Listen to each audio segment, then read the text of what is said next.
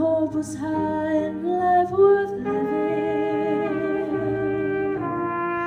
I dreamed that love would never die.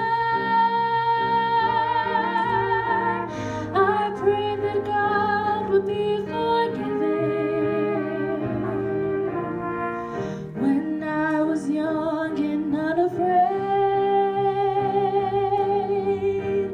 where dreams were made and used and wasted.